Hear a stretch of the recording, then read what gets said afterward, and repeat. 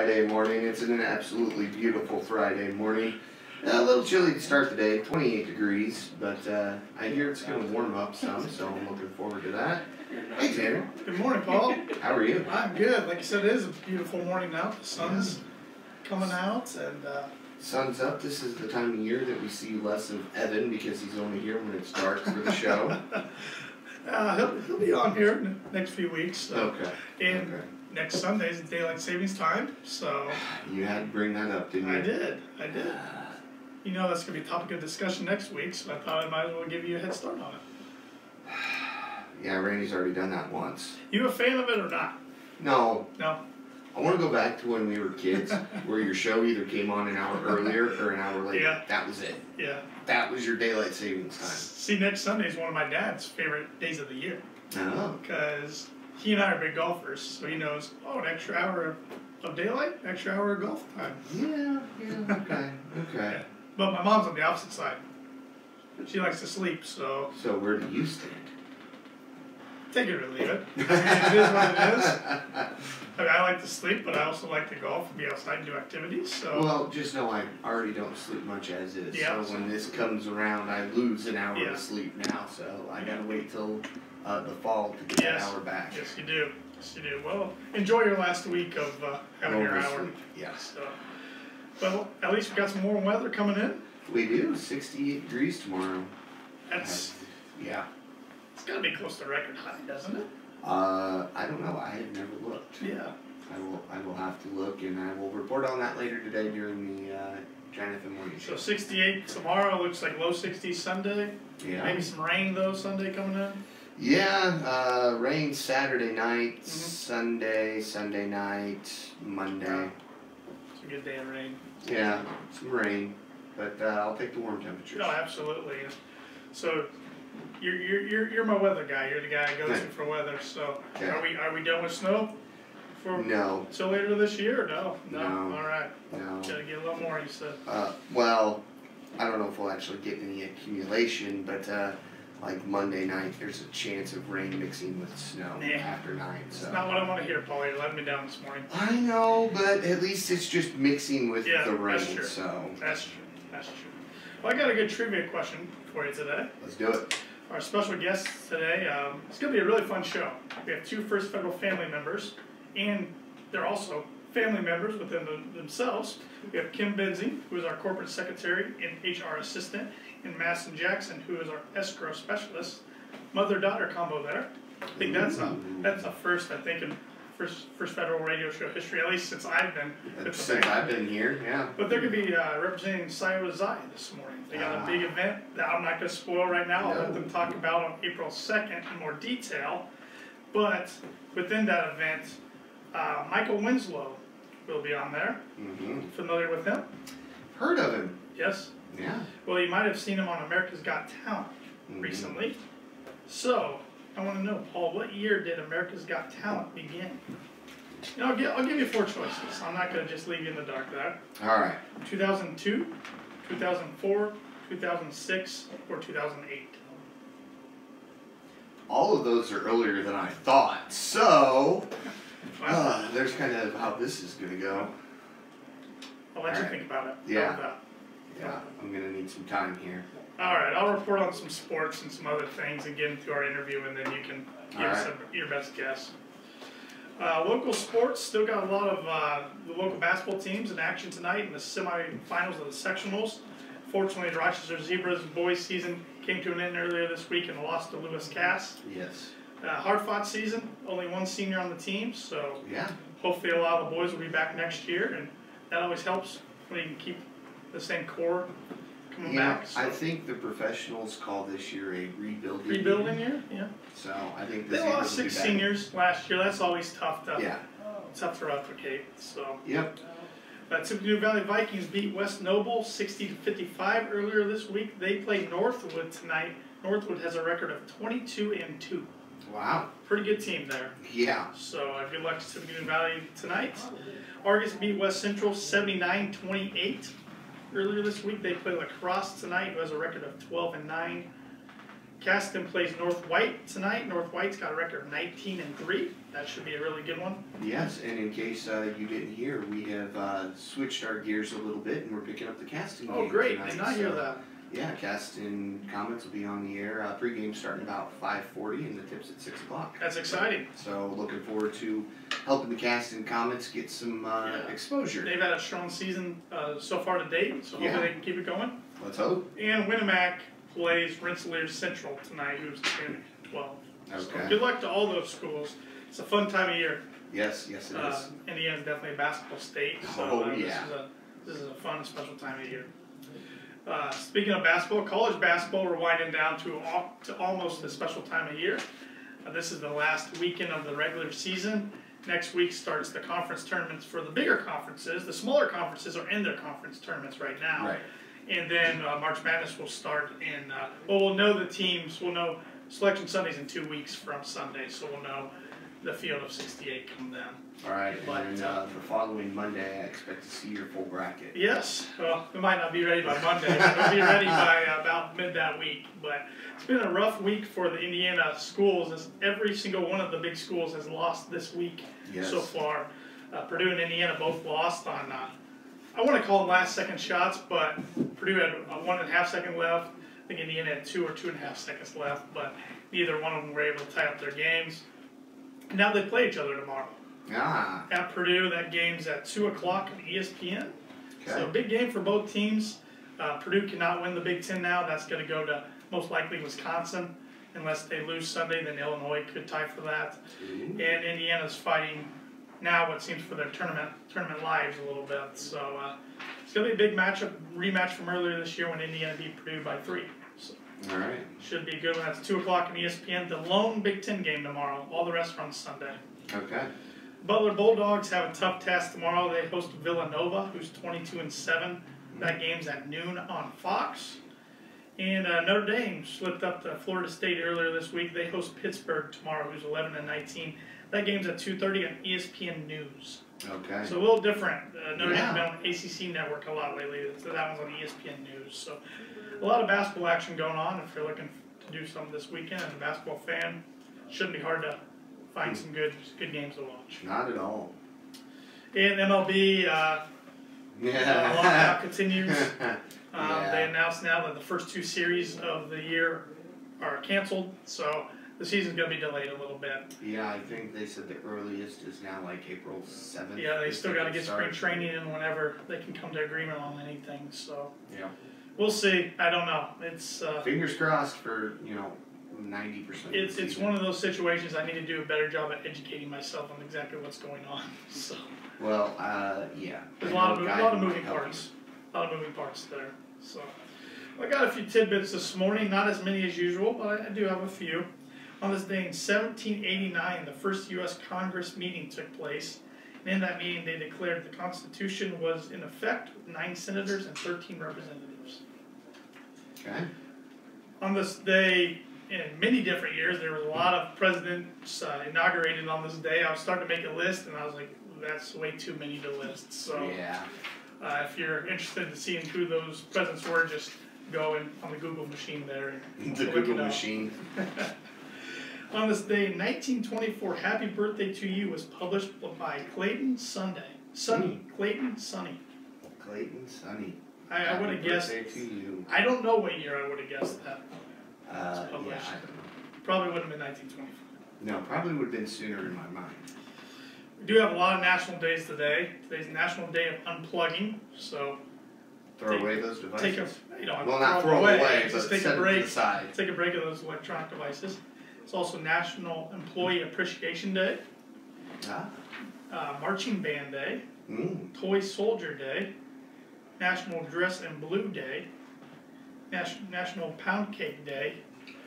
International Scrapbooking Industry Day. And National Salesperson Day. Oh, man. I gotta appreciate these 2 back here, plus, because one, they're employees and they're both salespeople. I was gonna say, so that double dip there. I guess I gotta treat them to lunch. You gotta be nice to them. Yeah, right? I hope Randy heard that back there. Probably not. Got some upcoming events going on. The Fulton County Historical Powers Association is holding an all-you-can-eat fish and chicken fry tomorrow at the Fulton County Historical Society. That'll be from 3:30 to 7:30. Tickets are $11 for adults and $6 for children ages 6 to 11.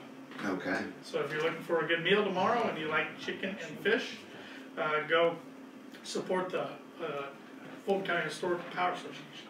Sounds like a good time. I know you guys have been running ads for that. I've heard yes. It's got time too. Yeah, it makes me hungry reading the ad. Me too. And it's breakfast time right I know. But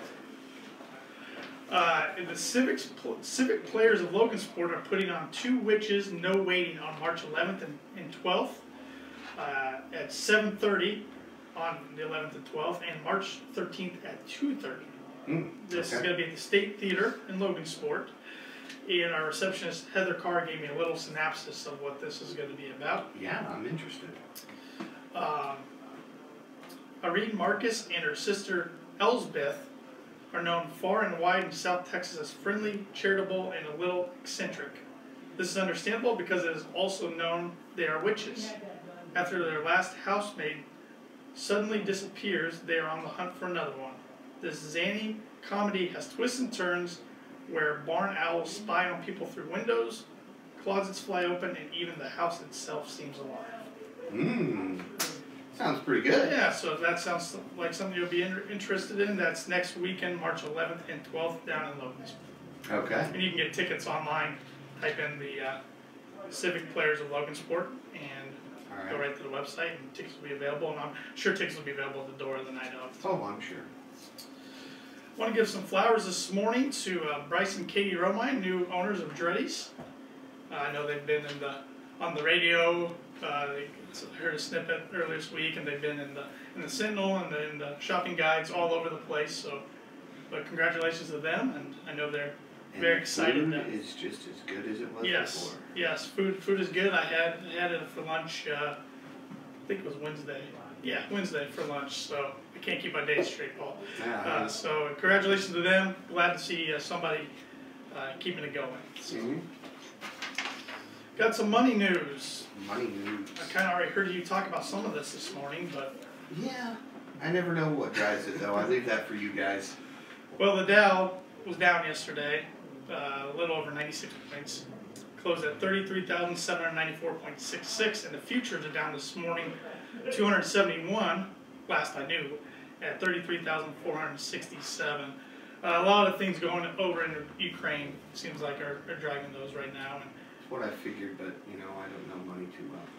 Don't know money too well. I leave that for the pros at First Federal Savings Bank. Like Mr. Dick Belcher always likes to say when he talks about the Dow, it's either going to go up or it's going to go down. So we'll watch it today, see what it does. We'll see.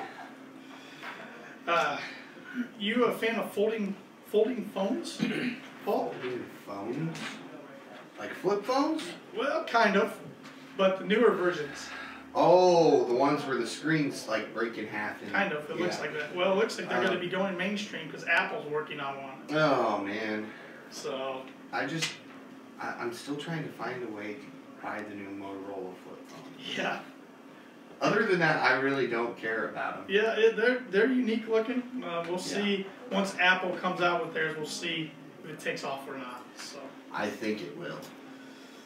And here's something else interesting I read this morning. Sony and Honda are teaming together to work on an electric car. Interesting combination. With the goals of opening sales in 2025. They better hurry up. So, well, they released the concept back in January out in Vegas at a show. So they already kind of have an idea of what they're going to do now. They just got to make it work. It's going to be a sport hybrid utility type vehicle of some sort. So. All right. So yeah, Honda's wanting to become a manufacturer of just electric cars. Their goal as a company is by 2040 to have all the gas-powered vehicles off the road for them. For them, right? So right. All the Hondas. It'll be interesting to. Which means Todd's got to buy a new car. Perhaps. So it'll be interesting to see how this comes along in the next few years. First Federal, we are open today from 8:30 to 5, and tomorrow from 8:30 to noon. We'd love to see you, whether you come in the lobby or go through our drive-thru. And if you can't make it to see us today or tomorrow, you can always bank with us online and with our mobile app, which is free to download, no matter if you have an Android or Apple device.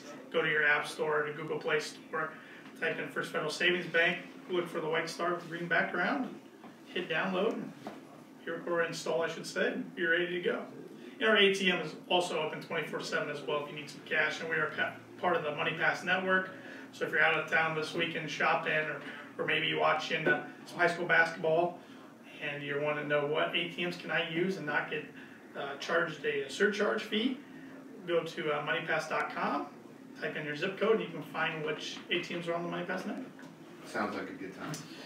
And of course, we offer Simply Free checking accounts and Simply Free business checking accounts. When you open a new checking account, you get a free gift. Tomorrow's the last day to get the Blackout Buddy. So next Friday, Tanner Lee will have the new gift with him. I will. And that gift is a bento box. What? A bento box. What is a bento box? It's a variety of compartments, I'll call it, because there's 3 different ones that you can pack food in. Oh, okay, cool. So it's good if you take your lunch to work, or maybe you pack your kids' lunch.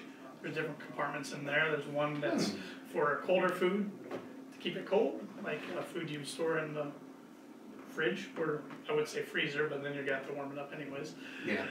And some other compartments. So I'll bring it in next week. It's easier to show you. All right. And to describe it. I'm not doing a very good job of describing it. Right. So. It's a lunch box of sorts.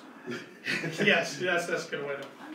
If you're in the market to purchase a home, maybe you get a refinance on your home, or maybe you're wanting to build a home, we have purchase, refinance, and construction specials still going on through March 15th.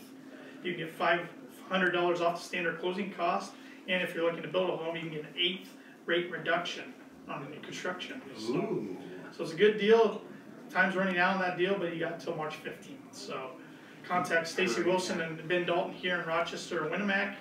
And we have originators, of course, in all of our markets: Plymouth, Bremen, Elkhart, Mishawaka, Kosciuszko County, Fort Wayne. So wherever you might be listening or viewing today on Facebook, absolutely, contact your local First Federal Savings Bank loan originator for more details.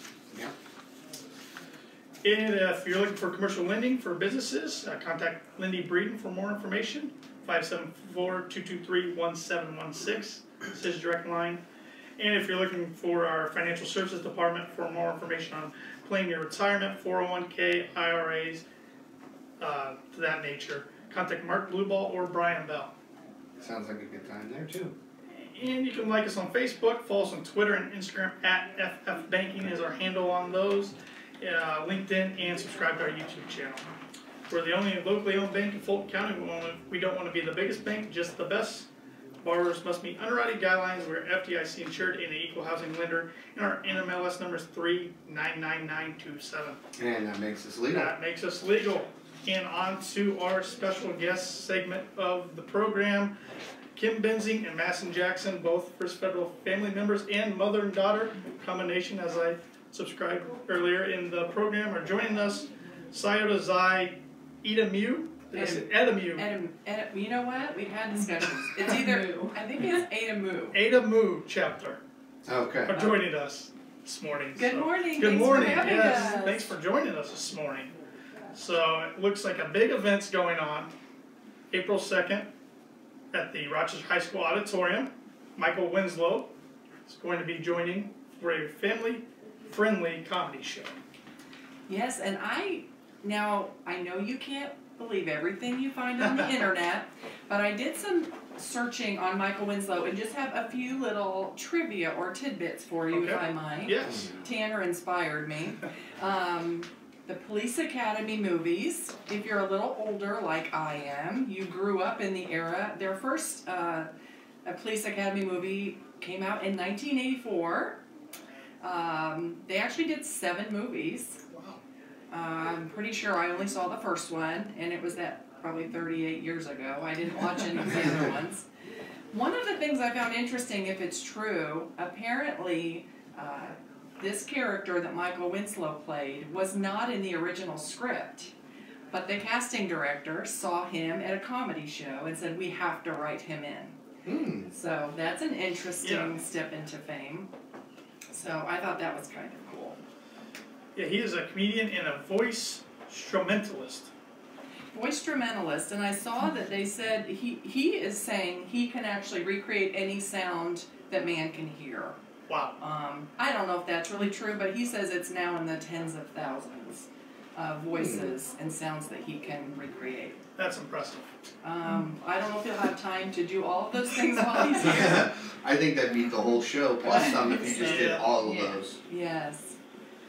He was also in the movie Spaceballs, which is a comedy spoof off Star Wars. Yep. If you haven't seen that, One of my favorites. And he was recently on America's Got Talent, which has to do with our trivia question this morning.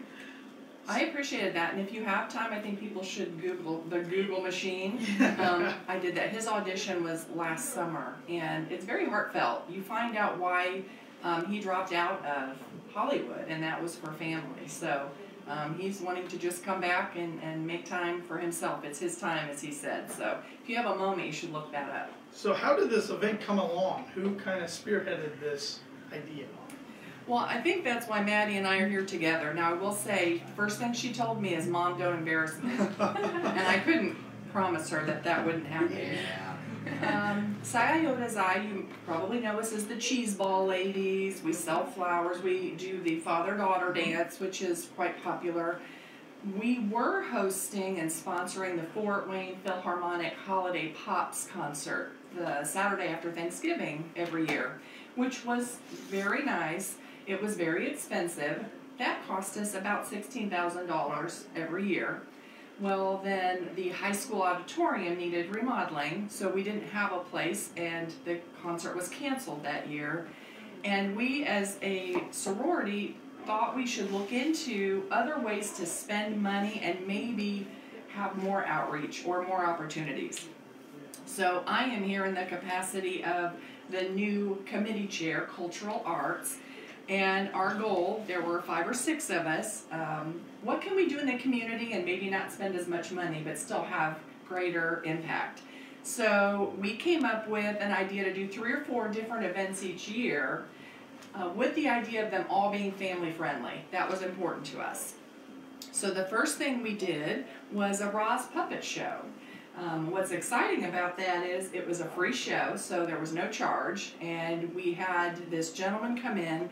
I was not able to see it, I was not available, but he comes in and does fun things with puppet. So fun. He, at the end of each show, he brings out the puppets and lets the kids kind of see how they operate, and I think he even allowed some of them to operate them, so they had a lot of fun with that. So we had 2 shows that we held for free, one at the library during the day and one in the high school auditorium. And then most recently in December, we had a South Bend Symphony String Quintet come because of some scheduling issues. That was held at Faith Outreach Church, and it was beautiful. They did holiday music. That was very nice. That was, again, free. The South Bend Symphony does that outreach for free. So we love giving opportunities culturally that are free to the public. Well, the third one, I don't know if it was your idea, which is why she's the committee chair or the event chair, but tell us about this next one. So this one, again, our committee just worked hard on trying to figure out something that the whole family can do, not just directed at the adults or the kids, but something the entire family could do. So there again on the Google machine, found a company that gets you in contact with a comedian, and they gave me a list of family-friendly comedians, and then a very small list of celebrity comedians. And when I saw the list, I'm like, okay, we have got to do this. Who would have thought that, you know, little Rochester is bringing in a celebrity? So, yeah, so we decided as a group that that was the best way to go, and he was our best option for the family-friendly effect. I think the kids will get a kick out of all the sounds and noises he makes, so I think it'll be fun. I was going to say, what set him apart from those other comedians that you were trying to choose from? Truly, it was the family-friendly. There were a couple other comedians that, in my mind, from what I've seen them on, are not quite family-friendly. Yeah. So they would have been great and fun for, like, an adult's night A out. little different environment. Yes. But we definitely wanted the family-friendly. So, what are the prices for tickets, and what times does the show start, and all those details? So the show starts at 7 o'clock on April 2nd. Doors open at 6:15. Tickets are $20 for adults, $10 for students, and 5 and under is free. Okay. We do require tickets for all, whether you're free or not. That way we can keep track of capacity. Sure. Makes sense. And there are going to be 2 comedians, just so you know. There is an opening act. We don't know who that is. Oh, really? But it is the opening act, and then Michael. Okay, so sounds like a fun night of comedy in store.